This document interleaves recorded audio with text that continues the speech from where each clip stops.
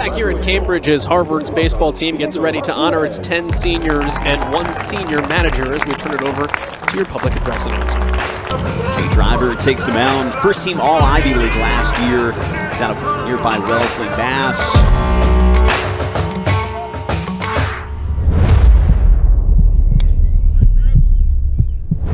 Ball out to right field. Chatfield still drifting back to the wall, and it is out of here.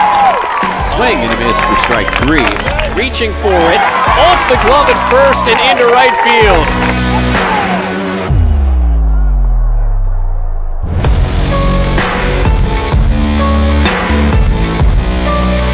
Check swing, got him looking anyway.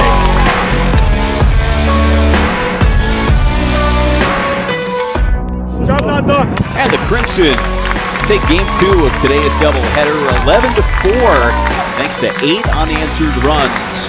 The series is even at 1 game apiece. Well, the ultimate cliffhanger is to tune in tomorrow to find out what's in store. We'll talk to you at noon.